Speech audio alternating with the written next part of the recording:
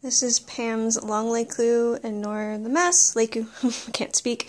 So her long are a lot more bouncy, a little bit on the light side, more squeezable. So I'm going to hold this up, try this with one hand. So they do flop around, very floppy. If I, hold on one second. So yeah, they're very bouncy, to say the least. They're not as thick as these. They're really thick and solid on top. But these, I mean, so if I hold it like that, they start flopping. There's a lot of weight to them. But other than, it's not really that heavy though. The latex is a lot more thinner on this set than these. So if you want more of a movement with her lekku, hold on, they're more sway. So they do bounce around. So yeah, if you definitely want more bounce from Pam's set, this will be your winner. And this is on a regular office chair, so that's how long they are. They're almost touching the very, very bottom. Yeah, these are more of a recommendation if you want more of like this way. It kind of does stay crease like this though, because the latex is more thinner. But other than that, yeah, the latex is thinner, there's less stuffing.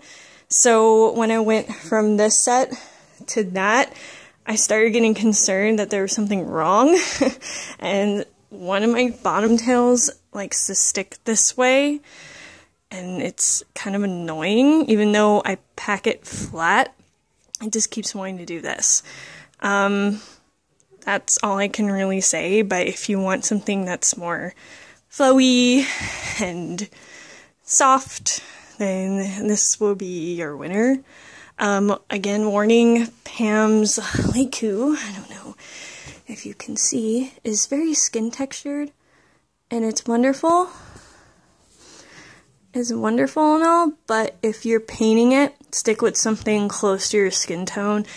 And this yellow, I mean, yellow vanishes under skin tone colors, so stick with something close. That's why I went skin tone with that one. And yeah, that's about it. That's all I can really say about these. I haven't really yet worn them. I trimmed them down a little bit. I actually want my ears covered. Unlike what she says, cut around the ear. I want it covered underneath. And underneath, I don't know if you can see, they always have like a kind of like expanding foam on the inside to keep it shape. And so you're supposed to hollow some of it out. But I only hollow it a little bit out because I want to keep some support in the dome, like when I travel, so that's the main reason why I do that. Yeah, besides the typical complaints of it loving to crease because the latex is so thin, and sometimes the tails like to like to go their own direction, like that one likes to stick out that way, and I mean, I guess it gives it a more natural look, because I mean, if you had lekku in real life, it won't be perfect, it won't be flat. And she always nails it with the skin texture, but again, be cautious. Green likes to hide into it, reds and everything.